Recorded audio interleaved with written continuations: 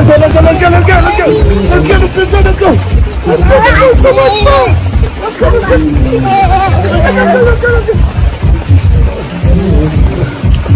This will go very quick. I swear.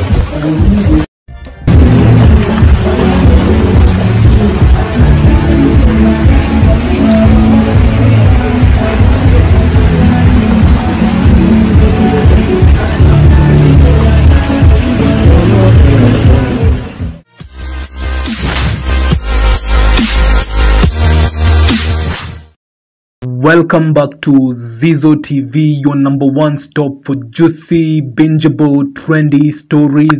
And if you didn't see it here, then it probably didn't happen. Now, Nigerian megastar DAVIDO has allegedly lost his son with his lover Chioma. Young Ifeanyi, who just celebrated his 3rd birthday, is said to have drowned in a swimming pool on Monday night. Ifeanyi was pronounced dead upon arrival at hospital. It was said that young Ifeanyi drowned in the family pool and was underwater for a while before he was discovered and rushed to hospital.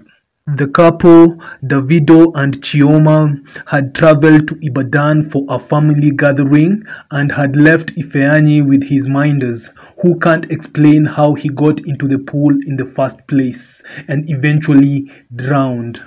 A week ago, DAVIDO penned a heartwarming message to his son on his birthday. He wrote, "I pray with all my heart that God grants you perfect health and pure happiness for as long as humanly possible. You will grow to be greater than me. Happy birthday, son."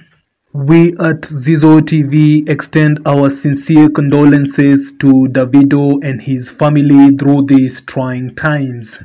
Rest in peace, young Ifeanyi. Bye for now and see you soon with more content.